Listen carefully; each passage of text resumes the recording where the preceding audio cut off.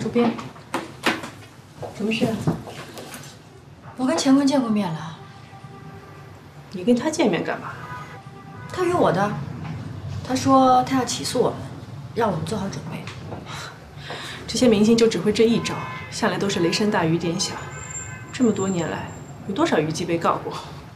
再说了，就算他真的告你，那你汪小鹿和2周刊的名字可就都火了。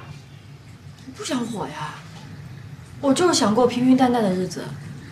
再说了，那篇文章根本就不是我写的，为什么要我去背这个黑锅？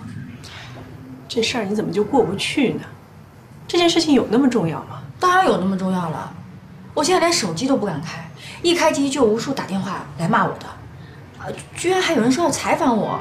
我要是你就接受采访啊。小鹿，你知道我看中你什么吗？不知道。你不像一个记者，你有自己的性格，有想法。就算有摄像机对着你，你上镜，观众也不会觉得你难看。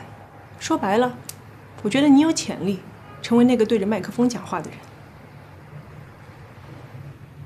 我从来没有过这种想法，而且我也不想当那样的人。可这是我的想法，从一开始就是。我是利用了你，但是你有没有听说过一句话？有人利用你，就说明你还有价值。你的表现甚至大大超乎了我的预期。再这样下去，只要好好的经营，你很快就可以做到跟我平起平坐的地位。一将功成万骨枯。现在乾坤已经是我们这个朋友，可是总见你望眼不离看。你只要往前走，看有什么好事，就是海阔天空。汪小鹿真是这个生活中到底人都拉屎拉尿到我们头上了，你还找他谈什么谈？马上就是无数的闪光灯，上不完的通告，还有上百万的粉丝。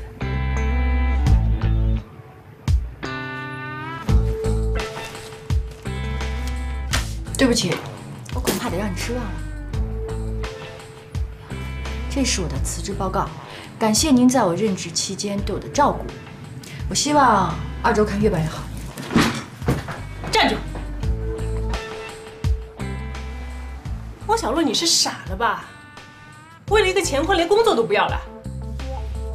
我不是为了乾坤，我是为了我自己。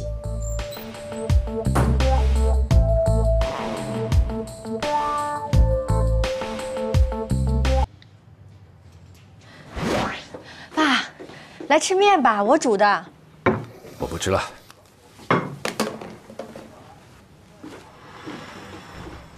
妈，爸是怎么了呀？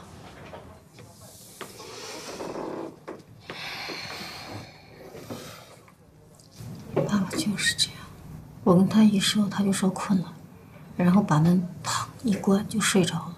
我让不凡去劝，你说你也不去劝，那只好我去说了，对吧？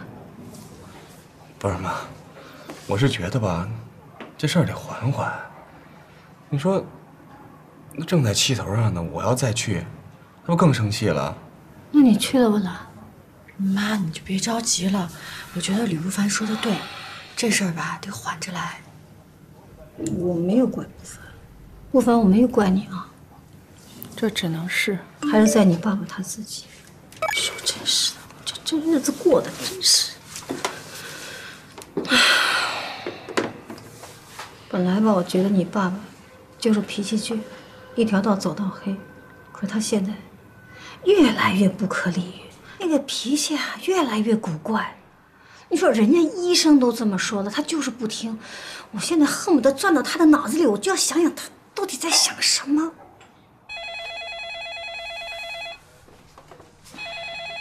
你说妈的多担心呀！喂，找谁啊？请问汪小鹿在吗？劝劝爸，他就听你。小鹿，哎，你的电话。哦。喂。你好，你是汪小鹿汪小姐吗？我们是天天看杂志社的，您现在有时间吗？你们怎么知道这个电话的？嗨，电话怎么来的重要呢？您不是我们的同行吗？既然文章都发了，我们找到您进行采访，那不是很正常吗？那好，你给我听好了。首先，2周刊那篇文章不是我写的。第二，你记住了，你不许再打这个电话。你要再打的话，我就报警。我真不明白，像你这种人，当了婊子还要立牌坊。你说什么？你再说一遍，谁是婊子啊？有本事你再说一遍！我告诉你，我曾经跟你是同行，但是我至少比你要脸。你说你们天天捡别人剩下的破新闻做有意思吗？而且2周刊写出这样的文章，你难道不知道他们是什么意思吗？嗨，钱先生不是这么想的。据我所知，他那边的经纪公司正准备诉讼呢。你说什么？钱坤要告2周刊？这么重要的事情您不知道吗？好，那你听好了，不仅他要告，我也要告。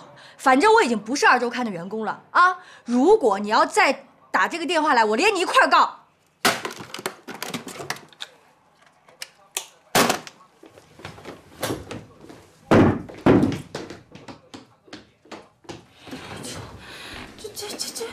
这都什么日子呀，过的！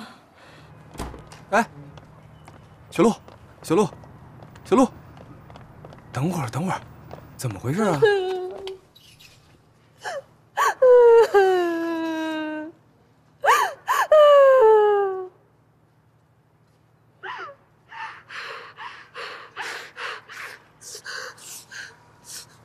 对不起，让我自己待会儿。不是你妈让我下来看看你。你说你昨天还说我呢啊？你说你今天为你点工作的事儿，家里都成这样了，能不能消停点啊？消停点行不行？哎呀，你别管我！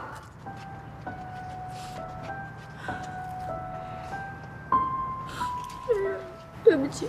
没事，你根本不用跟我说对不起，你能控制点情绪就行了。我怎么控制情绪啊？我知道你冷静，你能控制情绪，可他是我爸，我心里特别害怕，你知道吗？我知道。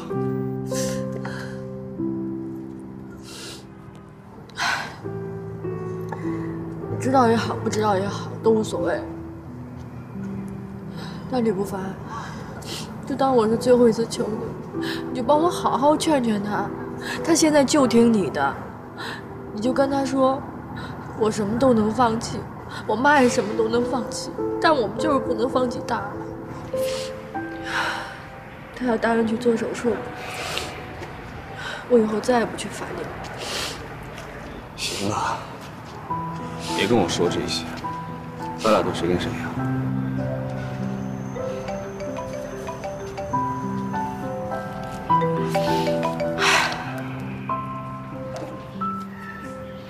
我真挺羡慕你的，你说你一转身就是一个新生活。你别讽刺我了，行吗？吕不凡，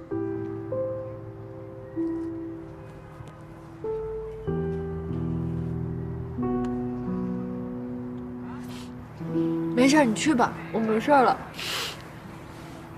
我过去一下。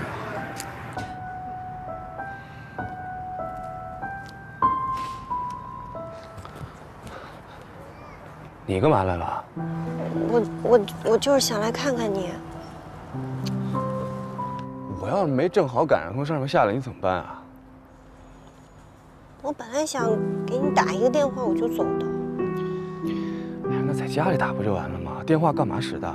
不就2个人见不着的时候用的吗？我不想离你那么远。还有，我想跟你道歉。我觉得还是当面说比较有诚意。你跟我道什么歉啊？我就是之前没有考虑到你的感受，我太任性了。你别生我气好不好？没有，你真没有啊？行了，挺晚的了，赶紧回去吧。你别敷衍我行不行呀？我没敷衍你，我现在真没时间跟你说这些，真的。你们2个不就是在散步吗？有什么重要的事儿啊？散什么步啊？他今儿把工作丢了，又跟爸妈吵架了。我是刚才从上面追下来的。哦，那个，上次我们去陶艺馆做的杯子给你。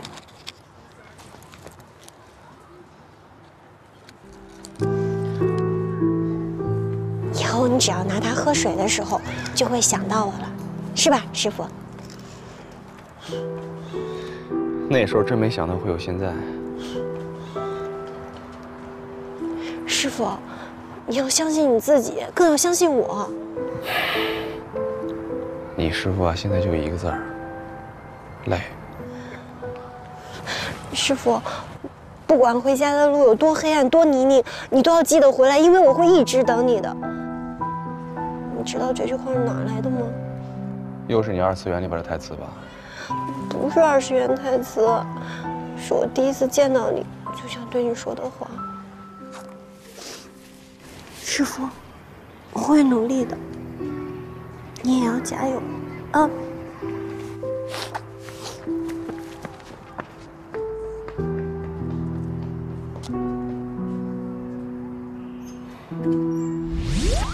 咱们下次见面，你换个正常点的地儿吗？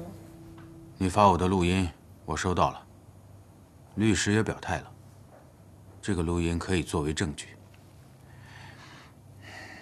之前我错怪你，我向你道歉，对不起。没事儿，过去了。怎么样？你现在没有工作，来我经纪公司吧。你别逗了。没什么事儿，我走了啊。你真的不需要我帮忙？你怎么帮我呀？你自己的事儿都焦头烂额的，哪顾得上我呀？那当我没说。哎，你为什么不趁这个机会澄清一下你的事儿呢？你都能跟我说对不起，那跟喜欢你的观众朋友说个对不起，有那么难吗？我得罪的是你，我没有得罪他们。哎，那是因为你没有看见那些脑残粉的留言。就是因为看了，我才不能把它摆到风口浪尖上。你要记住，澄清自己，绝对不能以伤害别人为代价。那你就不起诉2周刊了吧？律师函该发的我会发，就看你们主编的反应吧。他已经不是我的主编了。我不打官司，你可以打。如果你需要的话，我叫我的律师帮你。耗不起，不打了。这个周六你有时间吗？帮我录个节目。你还真打算签我呀？我脑子有病才签你。新鲜话题。做不来那个。而且我觉得那个主持人脑子才有病呢。这个你真的不懂。上个节目要比打官司快多了。官司你要打多久，记者就能吵多久。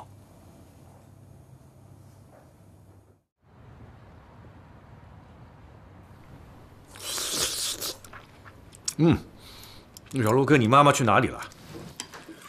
拿着您的片子找大夫会诊去了。爸，您能听我给您说2句话吗？我知道你想说什么，哎，你不用说了。我先来问你，你对小陆她辞职，你有什么看法？由着他去吧，都是成年人了，如果连自己的工作都做不了主，那以后什么事能做主啊？昨天你妈为这个事情，整晚的睡不着。小陆找工作的时候，她一脑门子的官司，现在她辞职了，她还是一脑门子的官司。她这个人总爱操心，总爱操别人的心。妈就是这种性格。其实，在妈的心里啊，您跟小陆是最重要的。还有你，你那工作也经不住她念叨。现在小陆辞职，她更念叨。哎，我没别的意思啊，我是先给你打个预防针，她迟早也会打。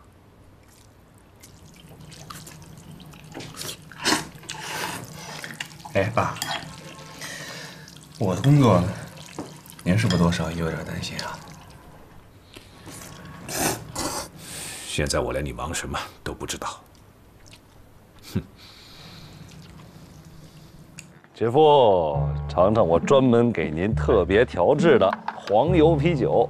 哎，爸，您呀，在这儿就随便喝点吧，这儿没外人管您。哈哈哈。小吕啊，一个大小伙子，整天为了我的病，忙些柴米油盐的事情，这不是个事啊！这才是你们年轻人要的生活嘛。哎，爸，什么年轻人啊？我们这叫男人啊，男人就应该有男人的事儿。来，爸，说得好，咱喝一个，喝一个。来，我们以后啊，不带那些女的出来玩，不带女的玩。哎，姐夫，用这个喝。对，来，用这个。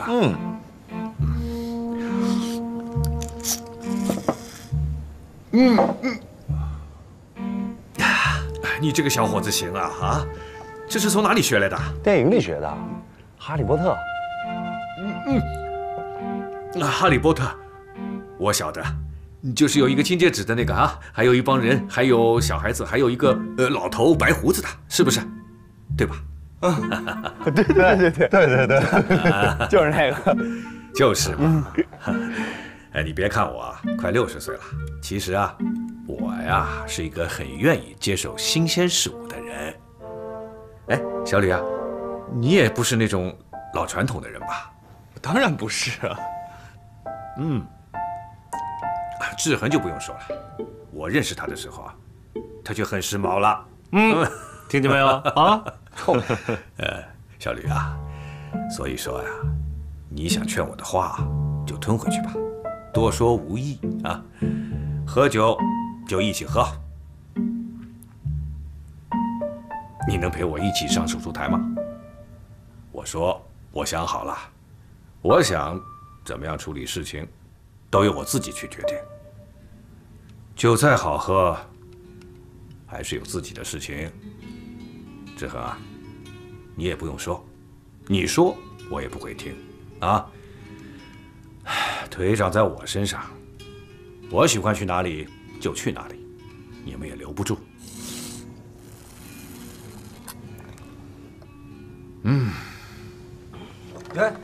姐夫，别，爸，这样您先别走啊。我们今天叫你过来，不是想跟你聊这个事儿的。是。我们想让你看看我们的事业做得怎么样。对，姐夫，那个您一定得去看看吕不凡设计那个密室，这是现在最新潮的，年轻人最喜欢玩的。你不是搞装修的吗？搞什么装修，还包工头呢？先走吧，我带你进去看看去啊。去，准备好啊。好。来，爸，您进来。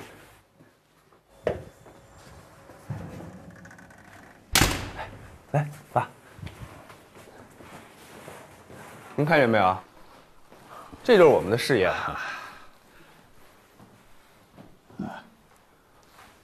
你是在拍电影啊？拍什么电影？我给您讲解一下，这叫密室逃脱。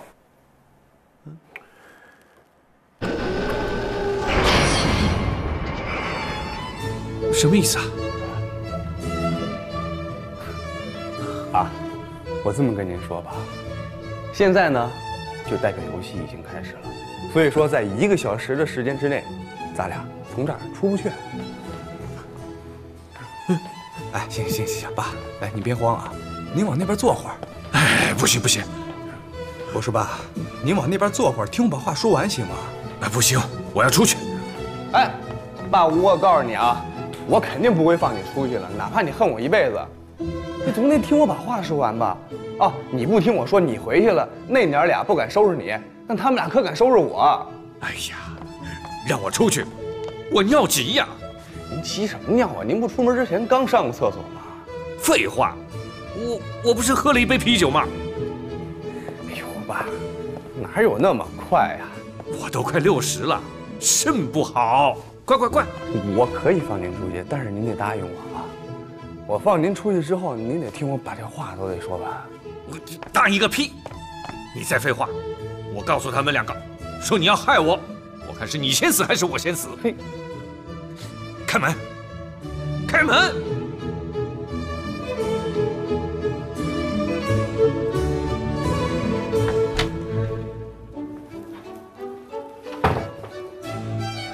我去，什么情况啊？还没坐下呢，怎么就要出来了？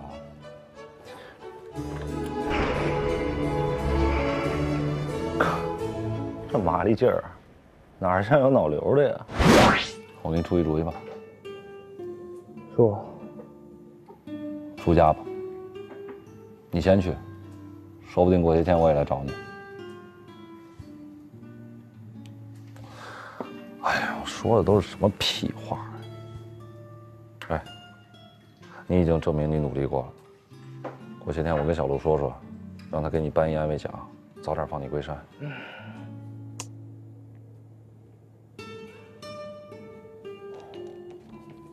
姐夫，哎，来，快坐这儿，快坐这儿。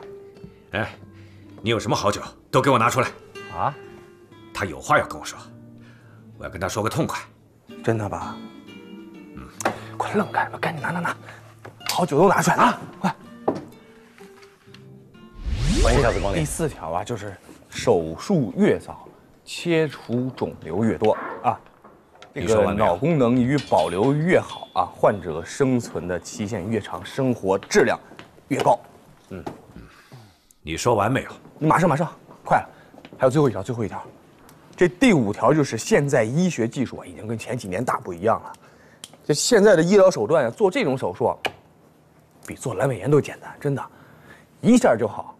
然后爸，我自己啊，在我那个朋友圈里、微信上也总结了一条啊，这个中医对肿瘤手术的帮助很大，拿中医跟西医如果一结合，治疗效果会更好。哎呀，够了！你知道吗？我以前干嘛的？您大学教授啊，教化学的呀。我是一个教化学的大学教授，用不着你这个搞装修的给我说这个。朋友圈的东西可信吗？还阑尾炎，还中医呢。我是脑瘤啊，做手术3年的成活率是多少？5年的成活率又是多少？你知道吗？我一直在说，我这个病啊，我自己最清楚。我知道你的好意，但是这是科学，这是技术啊。凭你那个3脚猫功夫，能引起我的脑袋的化学作用吗？绝对没有可能。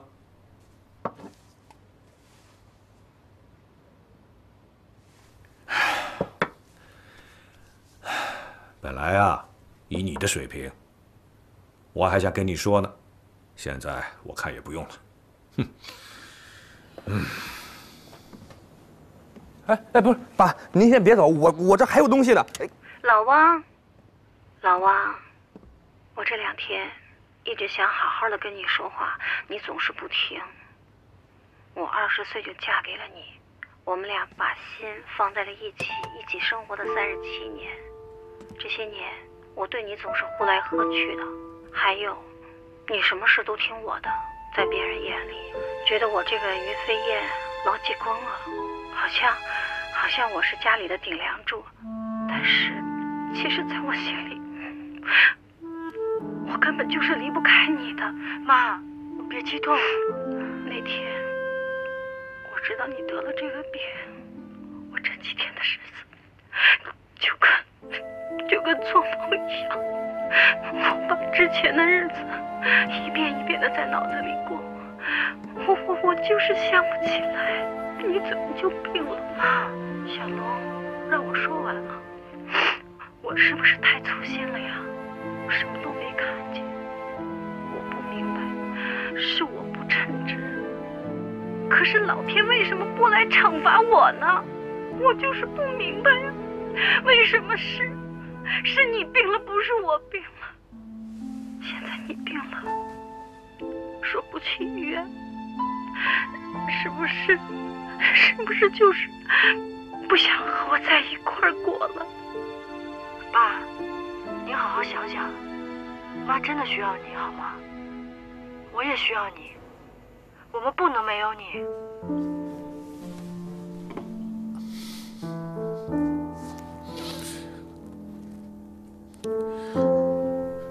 再来一瓶。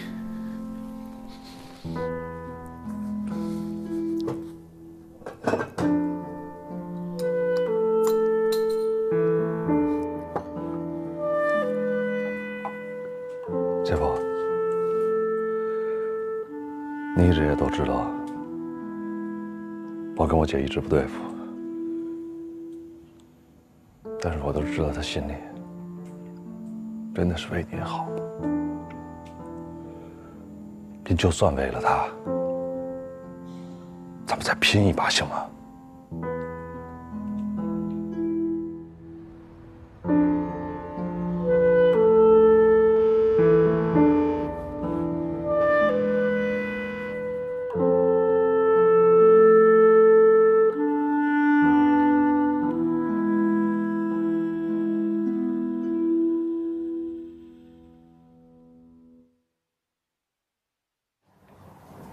妈，你这页都看了20多分钟了。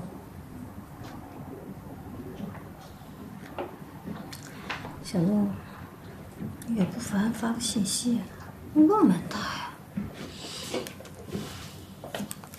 你看现在都7点了，他3点钟去的，这么长时间了，胜算肯定在咱们这边啊！您别着急，再等等，我再帮您翻一页啊。唉，真是没一个让我省心的。小鹿，之前我让你把买房子的钱取出来啊，对，我都弄好了，已经忘了。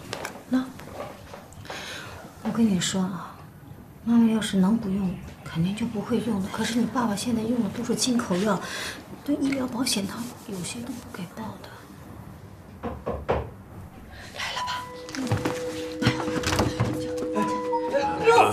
哟，酒味儿啊！这怎么这样？这喝了多少呀？啊？没喝多少，爸就喝多了。来来，没让爸上床。哎，让你劝就劝，让爸喝这么多酒干嘛？他还有病呢，你不知道啊你？真没喝多少，没喝多少。慢点，慢点，慢点。爸，喝这老脏了。哎，怎么回事啊？这就叫乱使用重点，懂不懂啊？快快快！给不凡去倒杯水。我先给爸烧点水。来，快，去个水。老王啊，喝太多了。哎呦，没喝多少。没喝多少，喝成这样了，都不凡把你背回来了。哎呀，怎么样啊？该说的都说了。拿录音给他听了吗？听了。他说什么了？哎，等会儿，你等我妈出来再说。你再喝点，对，多喝点。等会儿你还得说好多话呢。哎，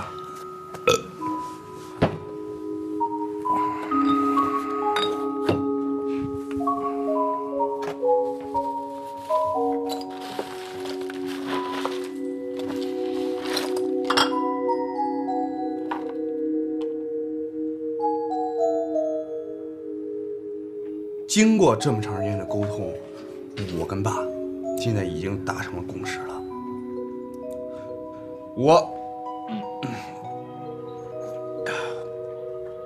我被他给说服了。不，这说反了吧？没反呀，真的。什么没反呀？你是不是还没醒呢？你喝多了吧？哎呀，我让你干嘛去的呀？小鹿，让不凡说。其实啊，我原来也理解不了爸为什么不做手术。但是经过这1天的沟通，我现在特别能理解爸。我说吕不凡，你脑子是不是进水了呀？什么叫特别能理解呀？你这话什么意思呀？小鹿，你听他说。妈，我跟您说啊，从女婿的角度出发，我当然希望爸能够去接受治疗。但是从男人的角度出发，我就挺理解他的。今儿爸给我上了一课，很深的一堂课。我相信，如果这事儿发生在我身上，让我去选择，我也会选择不做手术的。吕不凡，你疯了吧你啊！我告诉你，你爱怎么样怎么样，但是爸这个手术必须得做。奴祖三，坐下。那吕不凡是你丈夫，你好好说话不行吗？说。哟，妈，那个录音笔我给落那儿，忘带回来了。但是你那录音啊，爸全听了，听完之后哭得稀里哗啦的。爸跟我说了，甭说100%吧，哪怕有50%的希望能够治好，他都愿意去搏这一把。但是现在能治好，无非就是在延长生命嘛。爸不希望他自己为了生存而去生活，他是希望为了生活而去生存。他还说了什么？你把他的话都告诉我。说，你们刚结婚的时候，他本来有机会去北京的中科院的，后来他放弃了，就留在了上大，当了一个普通的老师。后来小鹿出生了以后，他也本来有机会继续去美国深造的，但是他又把这个机会让给了同事。可能在别人看来，别人都会觉得他傻，他这个选择是错误的。但是爸说了，直到今天，他也从来没后悔过。爸是不想让这个活多久成为以后的生活里唯一最重要的事情了。他不想让您跟小鹿以后的生活就都在医院里度过了。其实，爸这么掏心窝子跟我说这些话，我心里真的挺感动的。我说吕凡，你说够了没有啊？你说这些话，你知道妈听了多堵心吗？你是想把妈气死是不是？我真觉得爸是真心对你们好。他说了，与其拿这些时间耽误在医院里，还不如跟你们在一起去做一些原来特别想去做但一直没做的事儿呢。非洲，非洲是吗？不光非洲，还有呢。还有什么呀？啊，他现在是个病人，治好病是最重要的。不是，妈，小鹿真的应该自己去听听。那我先进去看看。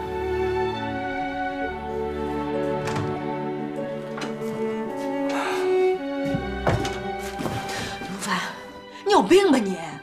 你说你帮不上忙就算了，你捣什么乱呀你？我捣什么乱了？你说你捣什么乱了？你跟我妈说的那些话，你经过我的同意了吗？我妈听了心里会怎么想啊？如果有天我爸他真的不在这个世界上了，你负得起这个责吗？哎，你先搞清楚行吗？那些话是你爸他自己说的，不是我说的，我负什么责呀？就是你说的，我爸不可能说出那样的话，他这么心疼我跟我妈，他怎么可能扔下我们？王小璐，你根本就不懂什么叫爱。你再说一遍。你本来就不懂。你们老让你爸去治病，那病怎么治你们知道吗？真以为跟阑尾炎似的开一刀就完了？你们也不管他吃什么药，他化疗天天吐，疼的得打麻药，插满身管，靠呼吸机呼吸。你们有体谅过他吗？一个男人就想追寻尊严和自由，怎么在你们这儿就这么难啊？干嘛不按你们的意思生活呀？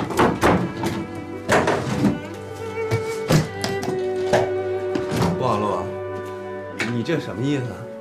你别忘了，你当初是求我回来的。对，我是求你回来的，我现在要求你滚蛋呢。你恨我是吧？那你冲我来呀！你凭什么害我爸？我当初没按照你们的意思去劝你爸，那是因为我有我自己的思想，我不是你王小璐的木偶。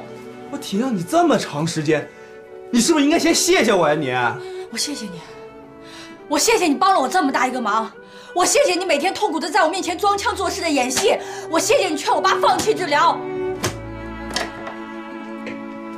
你先认清楚你自己的位置啊！你是我什么人？你凭什么？你有什么资格跟我这么说话？对，我什么人都不是你的。但是吕不凡，我想告诉你，我今天算是认清你了。如果早知道你是这么恶毒的一个人，我就不会引狼入室。你可以说我办事不好，但你不能说我这个人。我一而再、再而三的体谅你，你呢？你体谅过我吗？你满脑子满心就是你自己。我是应该体谅你，我应该体谅你，还是我老公的时候就跟你前女友勾勾搭搭，还是体谅你离了婚以后还要跟你讨厌的前妻的我住在一块儿，然后放着线女友香喷喷的不能联系，那种百爪挠心的感觉。王璐，我本来没想走，我本来想留下来，一直照顾他们的。现在你给我想想，你刚才说的话，是不是有道理？吕不凡，我再也不想看见你。行。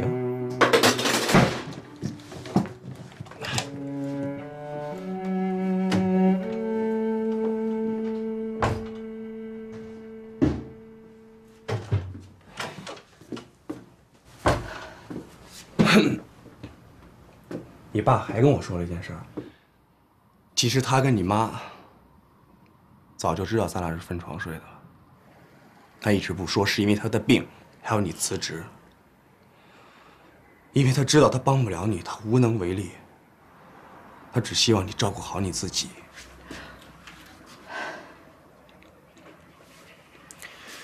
你放心吧，我没跟他们说咱俩有矛盾。床太小，住不习惯。你说够了没有啊？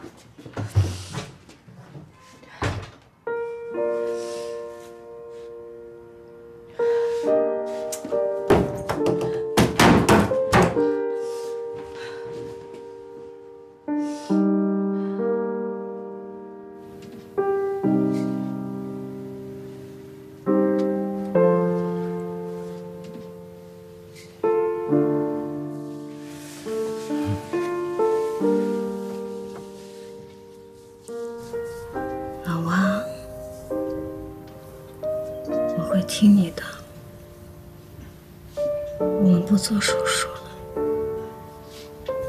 我会陪着你，舒舒服服，好好过日子的。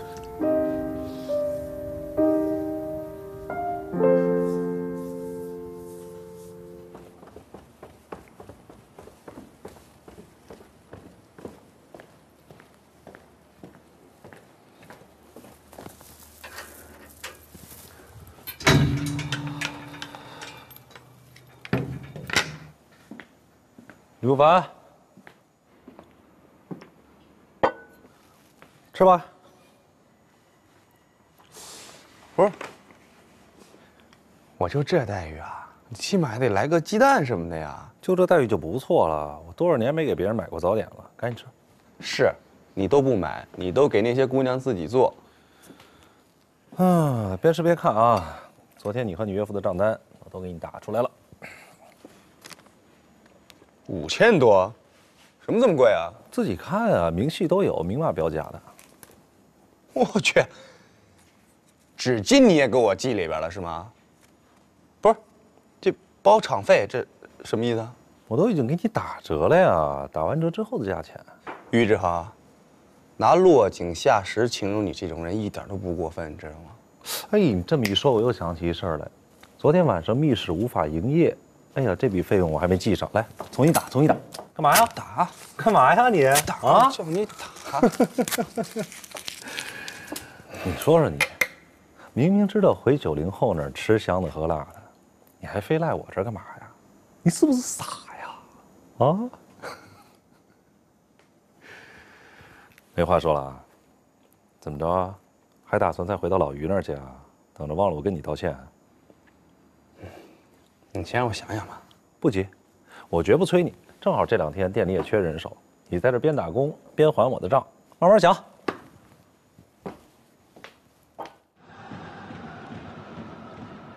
老汪啊，来，给你喝水啊。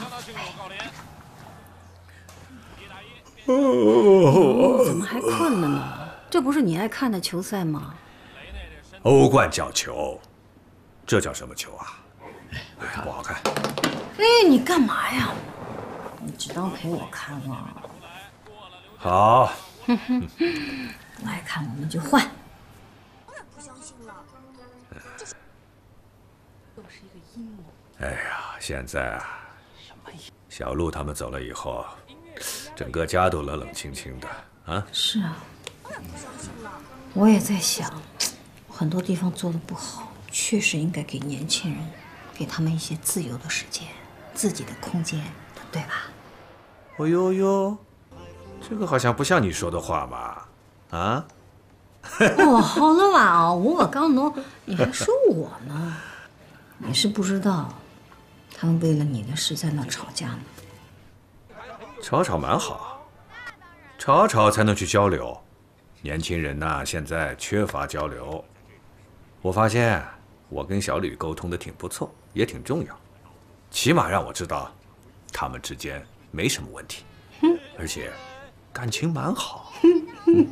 你还得了便宜卖乖呢。我觉得这个码头工人呐，这个角色我觉得是经典。从我10年前，这不是那个明星吗？什么明星啊？哎呀，就是跟我们家小鹿闹绯闻的明星。对。刚才我们问的这些问题都是客套问题。Visa，来来，快过来看看，跟你弟儿姐传绯闻那明星。我写作业呢，收视率一定不看标会啊？因为我们